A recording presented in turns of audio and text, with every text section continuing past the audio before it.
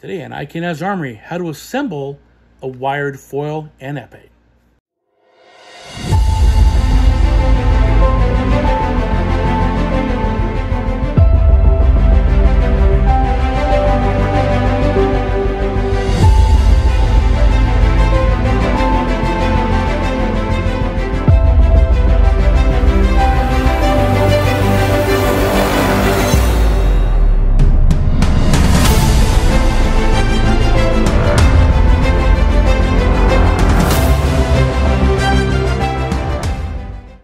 Okay, so let's put an epee one on first. Blade's already rewired. And notice I put the spaghetti on, but not all the way down, because the notch in the guards is oftentimes too small. And this notch is fine for one foil wire, not for two epee wires. So what I did was a little easy for myself. So I'm going to put these two wires through the hole from the front, like so. Pull them through, and note that now, instead of the insulation, I just have the bare wires here. It's much easier to pull down. Make sure it's lined up. These are lined up in the notch where it goes. There you go. So now I have the wire, the guards on, the notch for the wires is lined up with the wires, and now I can pull these things down. So now they're all the way down because it has to go all the way to the shoulder. And now comes the socket. The first thing to the socket, though, is I'm going to make sure everything's all nice and tight. So put the screws back here, make sure they're tight, which they are, because you have to have that bracket in contact with that solder tab, because that's the C-line connection. Make sure the C-line is also tight. Fine, yes, and make sure these are loose enough for me to get the wires out and the new ones on. Okay. Now I'm not going to go into these holes here because it's not required in the US, and this is a domestic fencer. So the wires are going to go from the bottom through this bracket hole, not on top of it, through it. So it doesn't get crushed by the bracket, which happens a lot. Through. Okay. Both are going through the bracket. Let's sit right there, so to hold it in place, and I'm going to take one wire, put on one of the receivers. Does not matter which one. I'm going to pull it up a bit so my nail gets under the little washer, and so I get the wire under the washer, and a little bit of the spaghetti tubing under the washer as a strain relief. Note, I'm not going 15 miles around it. It's just a single wrap, and tighten it so it's nice and snug. And the reason you don't want to go a billion times around, use all the wires, because you may break the wire if you tighten it up, because the wire will cut itself. It's stacked on top of each other. Now for the second one.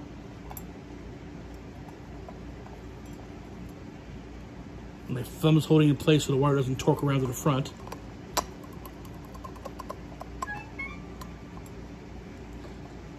And there's that. So now I'm going to test it. And right now it's in my vise with about 6 inches off the tip off the ground. That way I can hit with my foot and test it. Hang on a second. Okay, so it's been tested. I know it works. Pull the cord out.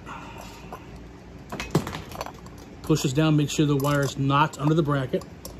Sometimes it gets under the bracket and that's when it gets smushed. So you can see right now it's not under the bracket, it's out the top. Make sure it points straight back. Put the pad on. When I mean straight back, I mean the groove is facing me. Pads down. On the grip, make sure that the little walk washer's in place. Yes, it is. Then the nut.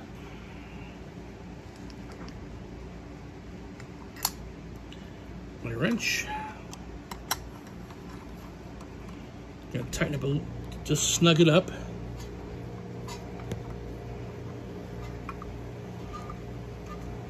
Starting to snug. Make sure that the wires are in line with the notch in the nose's grip. That's what it's for. Yes, they are. And go ahead and crank it tight. Okay. And hit the foot, my foot again.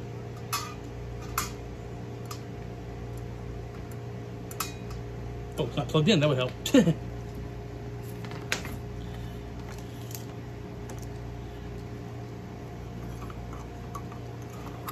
Now let's try it. Bingo, works perfectly fine. There is no grounding going on. The last thing to do on this is to touch this to my grounding test plate on my box. This is for the buzzer.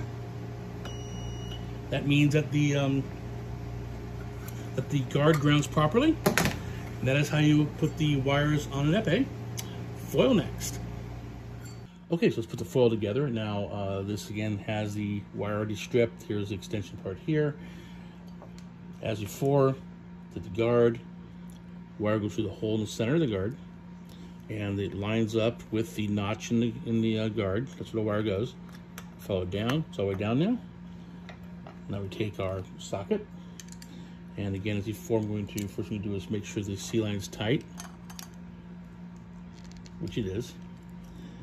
B-line's already way loose. There's plenty of space for you to get the wire down there. And like the epee, put it through the bracket, right? You note the bracket has notches for the wire. Hang it there. Now, because the wire is a little on the short side, I'm going to use a hemostat, pair of locking forceps, and grab the end of the wire. So handy. And then go under the washer on the underside. Now note this, I go on the underside of the bracket. You do not have to go through the top. The only socket where you have to go through the hole in the top of the bracket is the on Paul, because connection is always on top. This one, I prefer to go on the bottom, so the wire is away from the fingers and it doesn't torque around as much when you tighten it up. Put my 8mm wrench on the nut, my screwdriver, tighten it up here. There it goes, now it's tightening. Okay, take my hemostat off. Now I still have a chunk of wire, which I should have. Nope, it broke off. Okay, it didn't break off. Let's see. Make sure I don't have any wire hanging up. Oh, there it is. Okay, there's some wire right there hanging off. I want to make sure that's gone, not touching the bracket. But first, I'll make sure this is going to work properly. So I've got my meter to the right. You can't see it, but like when I did the I'll try it with it here. Hang on a second. There you go. But like the wiring videos, you know, I'm pushing the tip of my foot and then looking at the meter. So now I got continuity. Push up with my foot on the underside on the tip. Okay, it's good there. And now I'm going to break the wire off. So you do not want that bit of wire, there it goes, touching the bracket. Still works, okay. Unplug that. All the way down. Again, make sure that the notches in the bracket line up with the wire. If the wire is coming straight at me, again, it's facing the groove. And I'm going to put tape down. Now, tape is legal in foil. Tape is actually legal in epee into the guard if it is clear tape. If it's opaque tape like this stuff, no. And it's not that because the rule says you can't have tape. There's actually no rule about tape in the rules in epee. It simply says the referee must be able to look under the pad and see the wires in two separate sheets. So it doesn't say tape, but referees always interpret the mean tape. If you have an epee and you have clear tape over your wires, you're good. If I'm there and some referee says you can't have tape and it's clear, call me over.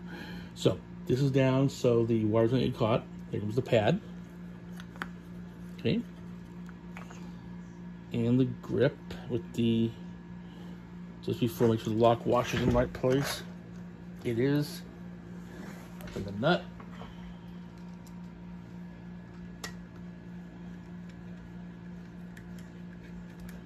Crank that down.